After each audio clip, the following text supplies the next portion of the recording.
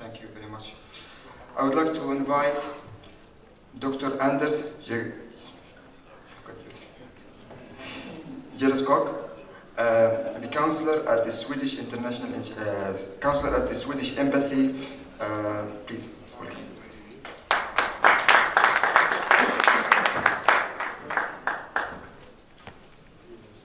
Thank you very much, Alan,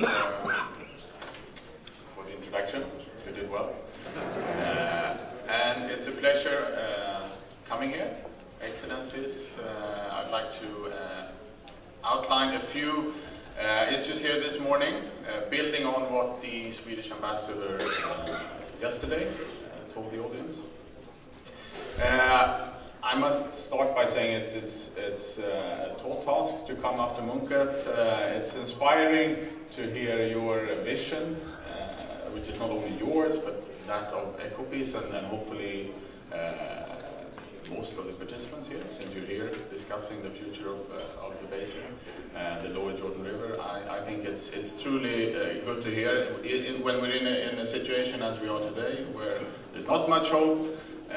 These initiatives, and EcoPeace has been pushing this as long as I've been working with them, which is, I think, over 15 years. We concluded yesterday, and they will continue to do so for another 15 or 50 or 100 years if that's what's required.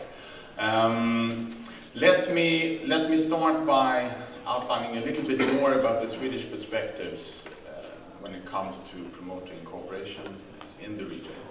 We have at our disposal, and as decided by the Swedish government, a regional strategy, which is a new strategy starting this year, 2016, running 5 years, 2016 to 2020, focusing on 3 issues. One is democracy and human rights in the region. The number 2 is regional economic integration. The number 3 is regional waters with the addition of renewable energy and food security. Naturally, I will focus more on the water and renewable energy and food security here. And this is a new strategy, but it builds on 2 previous strategies where we've had the same areas of focus. And I believe it actually applies to all of these areas that we're trying to cover today. But we, as Sweden, and I think that is something that we all should keep in mind, we do not see support to, if it's EcoPeace, if it's UNESCWA, if it's some other organization that we're collaborating with, as a project as such. We would like to see the support that we provide to different organizations in the region as something contributing to a process. And I think what we are hearing and discussing today is part of a process. It's nothing that will be solved in 3 or 5 or 10 years. It requires a long-term perspective, and that is clear, not only in this region. If you want to promote transboundary cooperation, which we are talking about here in this troublesome region, I must say, it's similar in other regions. If you look at the Mekong, if you look at the Nile, other basins in sub-Saharan Africa, and I think we will hear, and I know we will hear more about challenges and ways to overcome that later in today's schedule.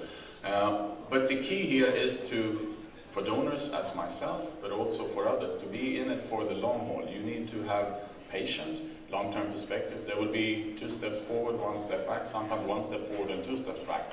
And this is a process we will have to accept, that this is the reality, because we are not able to deal with the issues as apolitical. They are political.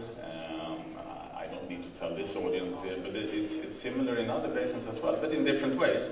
And you need to treat it as such. If you try to avoid the politics, it'll come back and bite you sooner or later. So include the politics and deal with the politics up front. I think that's the perspectives that I would like to emphasize also. Sweden, apart from this MENA strategy, we also do, of course, a lot of humanitarian support relating to, in this region, primarily to the Syria crisis and the knock-on effects of that. But we also have a Syria crisis strategy, which is a new thing. I'm just going to touch a little bit upon it here. We are recognizing that there are particular development challenges arising out of the ongoing and protracted Syria crisis. beyond the humanitarian challenges. They are actually development challenges, and I think we heard the Minister, His Excellency Hassan al-Nasser, talk about it yesterday. The challenges for Jordan, the challenges, similar ones in Lebanon primarily, but also in the other neighboring countries, and of course in Syria. And Sweden wants to address this by supporting actors and the countries surrounding Syria to help them address challenges, and water is one of those challenges that may be supported. Because the influx of the refugees bring these challenges in terms of consumption of water, or if there's need to upgrade wastewater treatment plants, etc. Another thing I'd like to highlight also as a perspective from Sweden, you all know that we have recognized the state of Palestine, and we think that is a good step. We also see that as something that brings the Palestinians more as equals. We need to acknowledge, and this was highlighted by a few speakers yesterday, the power asymmetries between the different players, and unless you are able to engage at a somewhat equal level, the end results will not be sustainable, we think. We talked about fair sharing, we talked about equitable sharing, and I think this is key in this area. This is key everywhere where I've been engaged in transboundary systems. You need to find something that is sustainable also on an equitable, from an equitable perspective and based on international law. Munketh, to conclude, has outlined the importance of the Lower Jordan River and the basin as such, as a shared ecosystem. We talked about water, but we also talked about bird migration and the importance of that, not only for the people living here, but also for the globe, to keep this ecosystem in place. And I think what you're doing here today, and the vision that you're trying to push and promote, I salute you for this. But it needs to be continued to be promoted, because unless we address the challenges relating to our shared or your shared ecosystem that also have global implication, it's a global public good in my view. We will not, or we will face severe challenges in the years to come.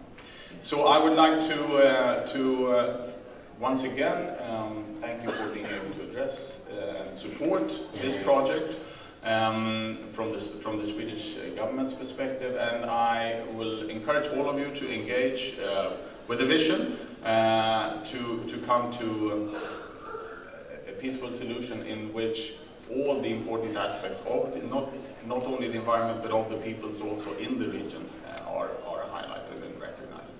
Thank you very much.